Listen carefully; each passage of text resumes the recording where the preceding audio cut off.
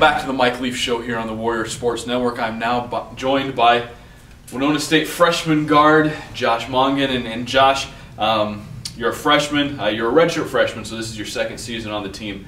But you're still relatively new to the rivalry that is Winona State and Minnesota State. But you got an up-close and personal look at what that game is like last weekend with the Warriors coming out with a 16-point win over Minnesota State. What's it like to play in a game like that where there's so much emotion on both sides, so much history and tradition on both sides? What's it like to be a part of a game like that? It's a lot different than watching it like I did my first year. Yeah. I got a good taste of it the third time at Region when we played them at their place, but playing it, it's totally different. Your emotions are so much higher. I could probably jump 2 times higher. The adrenaline was way up there. It's one of the most fun games I've ever played in. The stands were packed, and that was awesome. Warriors came out and supported. Even Mankato had a student section, so I think that alone kind of describes how big Mankato and Winona State is. How do you balance the emotion? Obviously, you don't need to do anything extra to get hyped up for a game like that.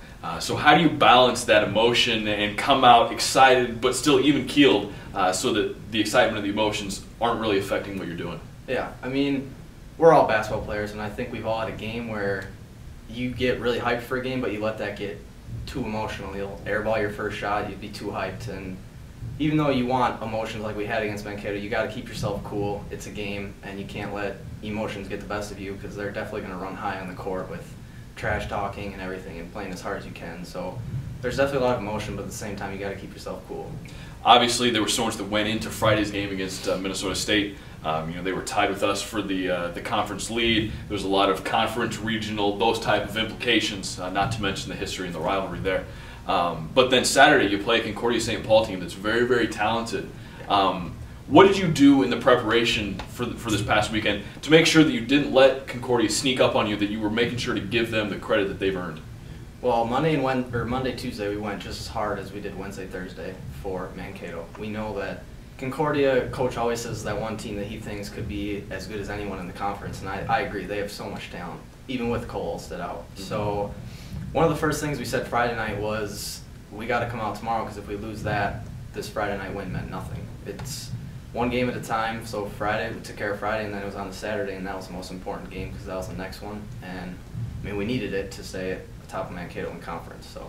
You mentioned the most important game is the next one, and now the next one for the Warriors is this weekend. They're at Northern State on Friday, and then MSU Moorhead on Saturday. 2 more really, really good teams, and now these games are on the road away from Winona. What's the mindset to keep that emotion and keep that excitement running for you guys as you take this trip on the road?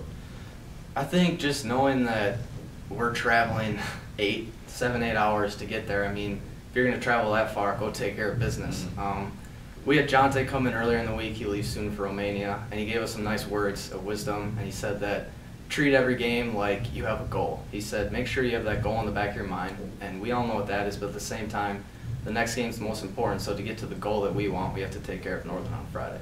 How big is it for you as a team to have guys like Jonte Flowers, John Smith, those great players in Winona State history, to have them are in and around this team? What's that like, having those great guys who have been there and seen everything, be able to come in and give you some insights and give you some motivation? What's that like for you guys?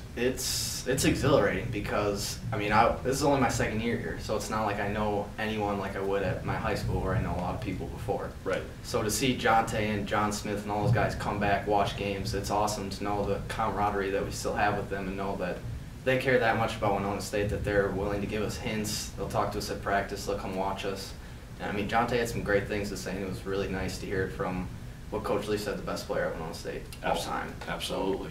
Well, that's all we have for right now with Josh. We'll be back later in the week. More from Coach Leaf here on the Mike Leaf Show.